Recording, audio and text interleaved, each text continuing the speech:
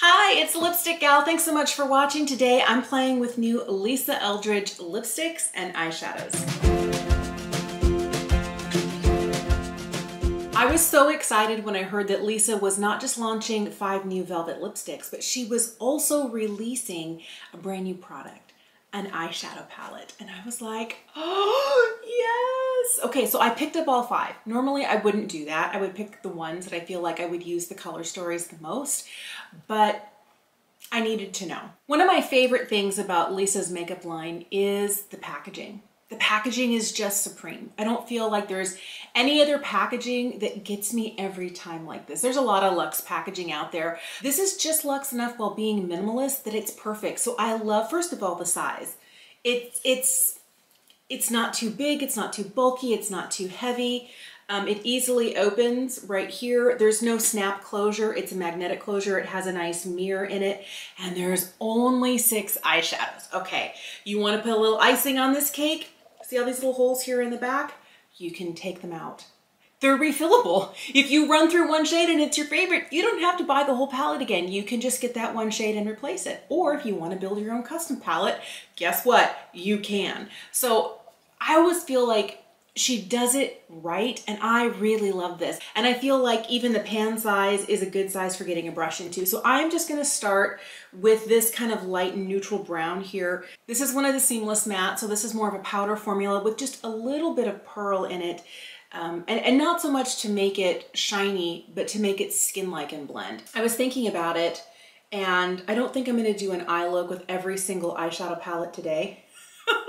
I'm gonna kind of cherry pick, and then I'm gonna do a video featuring each one individually. That'd probably be the easiest for me and really give you an opportunity to see them in action, but also just to kind of get the idea of how these guys are working. From here, I was thinking I could keep going here. I might dip back into this, but this is one of the palettes that intimidated me the most and also caught my fancy the most, and it's this one. This one's called Sorcery, and it's really kind of like this duochrome shade and these kind of gunky metallics. I'm super excited about this. I'm gonna go into this shade right here. One of the things that I'm really excited to see is that Lisa mentioned that there's no fallout with these. And I'm always like, I'll be the judge of that.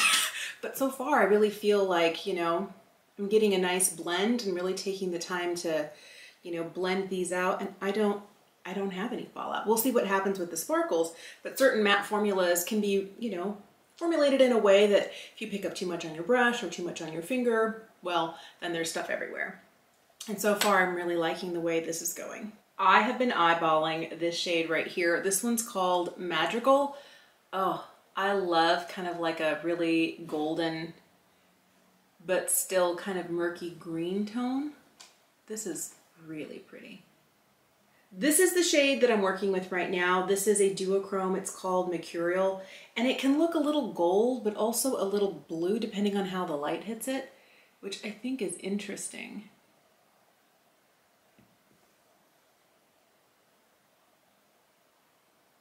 I'm gonna go back into that first matte shade from the Cinnabar palette, and I'm just gonna kind of blend where the lid color meets that crease color.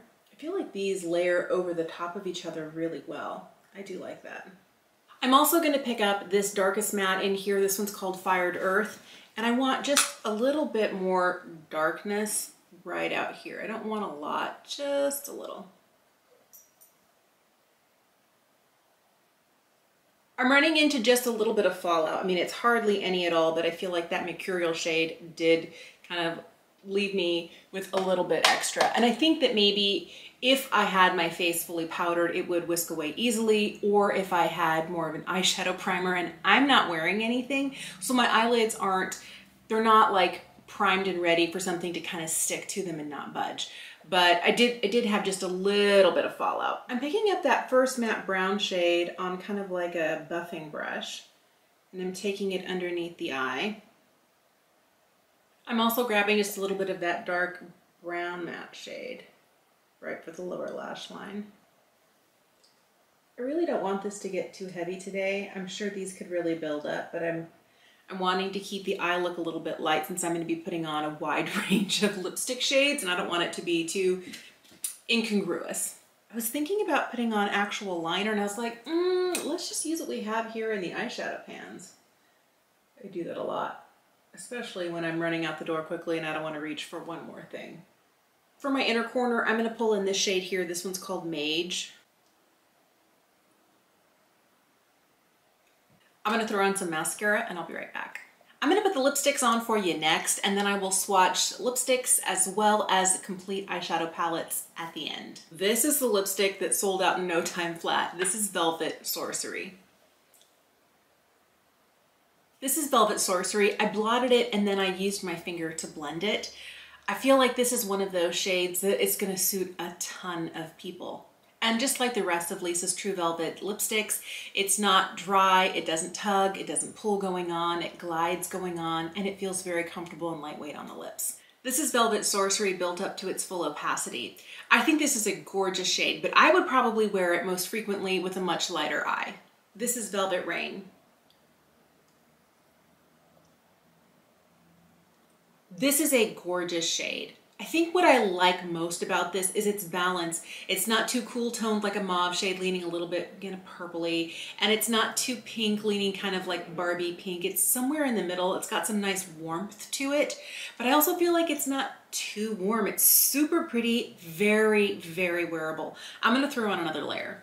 This is a sort of pink lip, especially when it's blotted, that really reminds me of the pink that I had seen in old portraits. The sorts of portraits that you would find in fine art museums or in portrait galleries in those big old European homes where they just have like all of the ancestors up on the wall. I definitely see this as a sort of pink lip that is just a little bit, not too much, especially when it's blotted, but full on like this, absolutely stunning. And I like that it's not too cool, it's not too warm, it's right in the middle. This is Velvet Pompadour. This is one light layer of Velvet Pompadour blurred out with my finger. This is a gorgeous pink. Not all pink lipsticks look good on my skin tone. I feel like there's a lot of pinks out there that I just don't get along with. But I love all of Lisa's pinks and they all work really well. So I'm gonna throw another layer on, kind of build this up all the way up to as bold as it can be. I really like this lipstick. I could see myself kind of sharing this out with a little bit of her Elevated Glow for like a glowy cheek. I love this. This is absolutely stunning. I feel like this is the right type of pink for my personal preference. I tend to go more for slightly brighter or warmer pinks. The minute it gets to be too cool toned and look too like Barbie pink, it doesn't always work on my complexion. Or if it gets too light and too milky, also something that I don't reach for. But this is just right there where it's bright, where it's bold, but it has a little bit of warmth to it. It's not too blue tone. It's I don't know, there's something beautiful about this. And those slight subtleties that Lisa adds to each of her colors makes them so wearable. And it also really reminds me of this pink velvet pouch. This is something she was giving to people making a purchase of 3 items or more, but I think I have all of Lisa's bags, even the linen one from many, many moons ago, but this is a fabulous lipstick. This is Velvet Enchantment.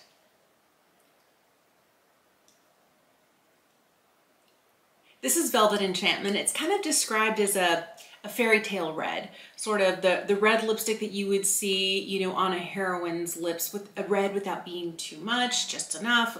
And I really feel like this does bring that just enough, not too much. This is a gorgeous, gorgeous lipstick shade. I'm gonna put another layer on and see what we get. I love this. This is really that easy to wear red. It's gonna go with a lot of things. It does have some warmth to it, but it's not really kind of like a terracotta or an orangey red. And it does have some coolness to it.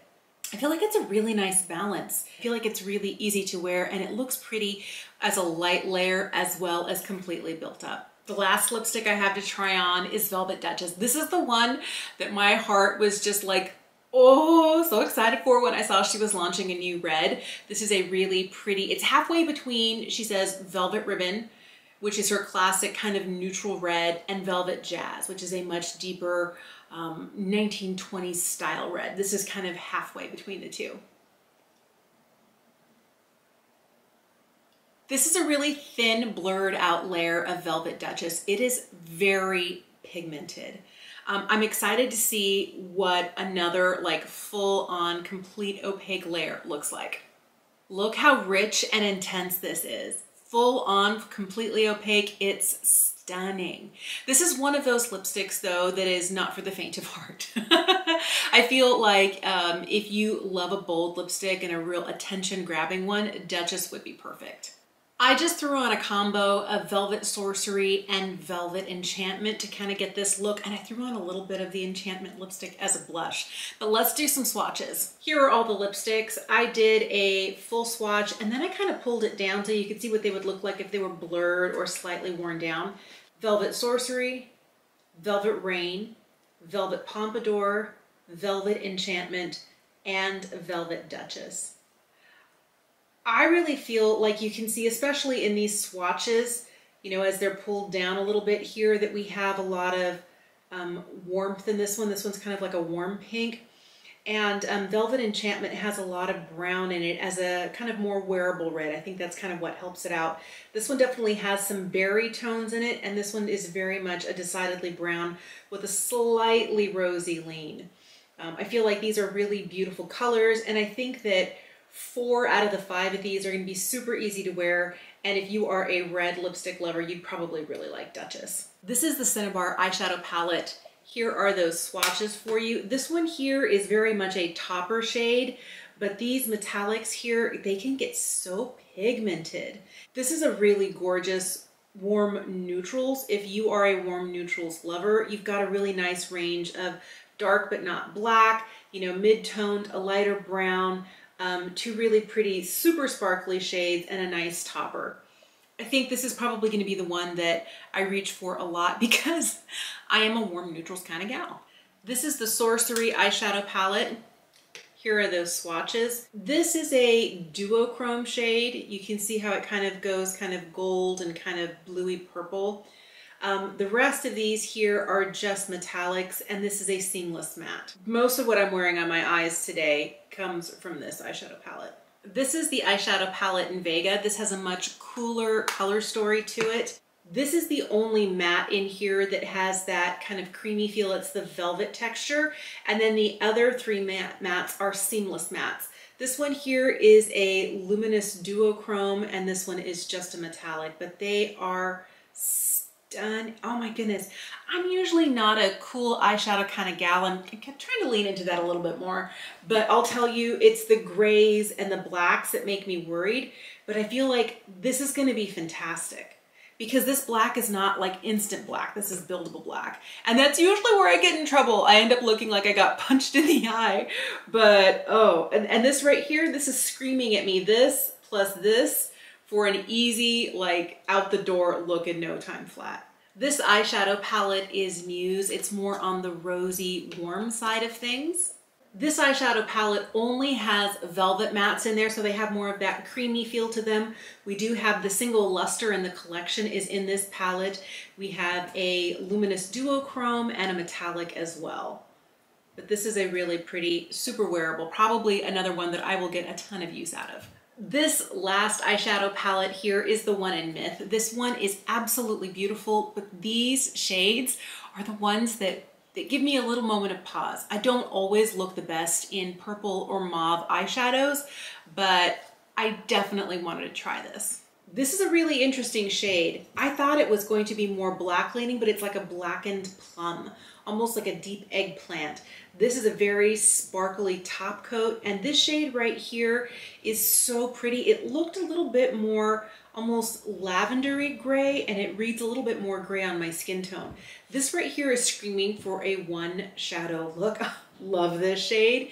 And these two are the ones that I'll probably use with a little bit more caution. They are the sort of shades that I'm not used to placing on my eye. This one here really reminds me of the lipstick in Velvet Myth. As I was putting together this video for today, I was thinking about how best to do it. I knew I wanted to give you swatches of everything, of all the lipsticks, as well as the eyeshadows, but I knew I probably only wanted to do one eye look.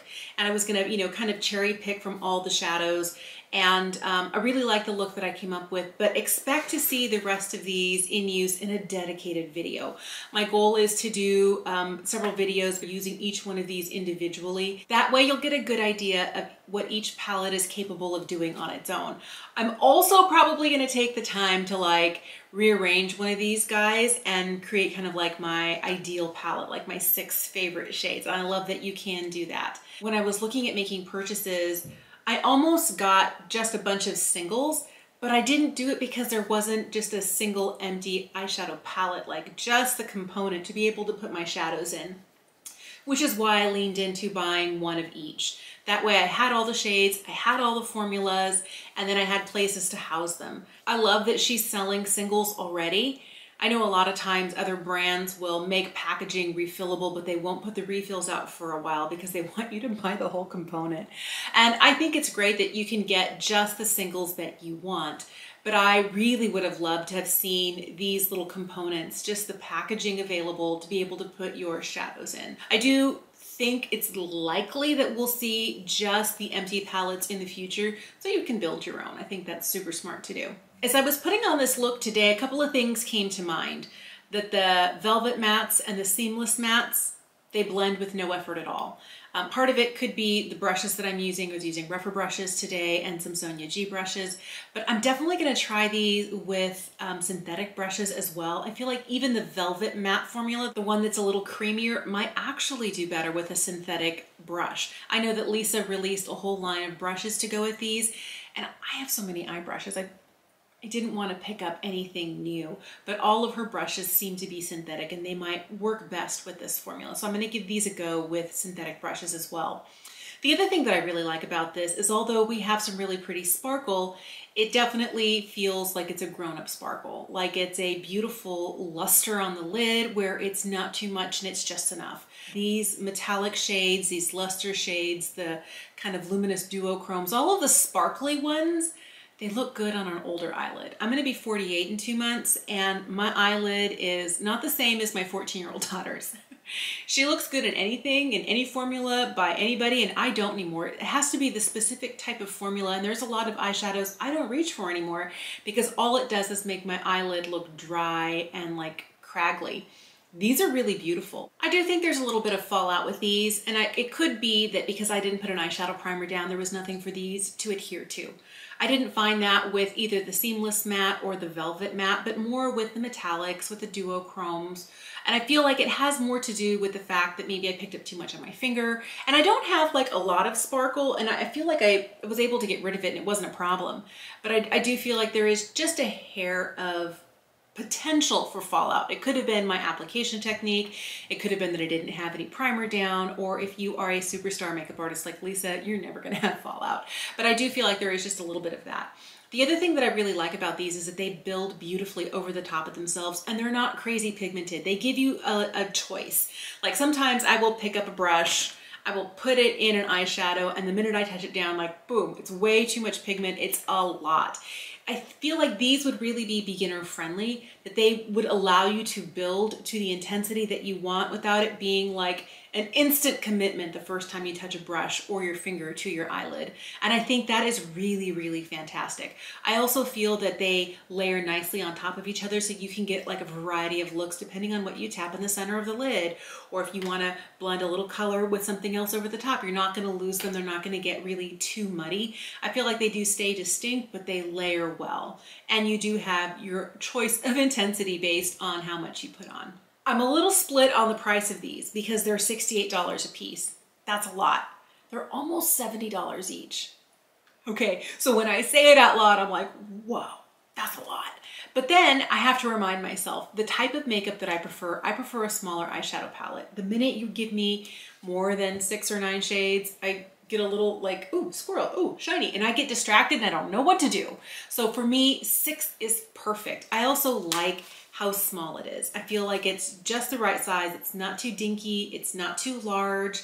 They're beautiful. And then on top of that, the fact that you can like refill them, I think there's a good chance I'm going to run out of this shade or I'm going to run out of this shade. And then when I'm out of it, a lot of other eyeshadow palettes, you'd have to buy that entire palette again to get that shade. What's beautiful about these is you can just push that one shade out, buy the refill, boop, keep going. Because these are so pricey at $68 a piece, almost $70, my recommendation to you would not to be to get all 5.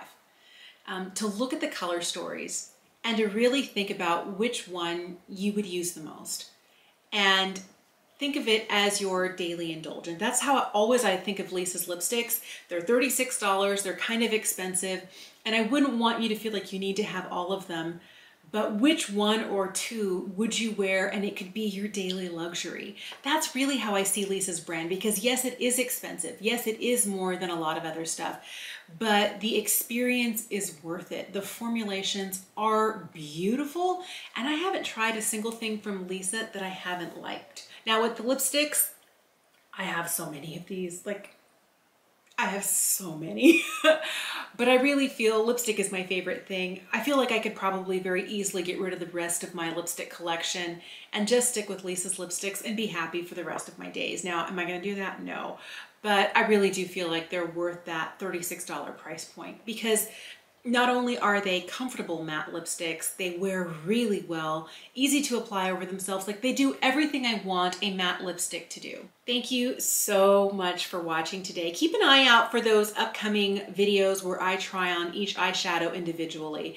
I'll probably also do a comparison of all the lipsticks with other lipsticks that are in that shade, just so that you can see which ones are kind of close. If you're thinking, do I need this new shade? Is it close to something I already have? I'll probably have that coming up pretty soon too. I would love to know what your favorite Lisa Eldridge products are. Do you have a favorite shade? Is there a formula that you swear by? Let me know in the comment section down below.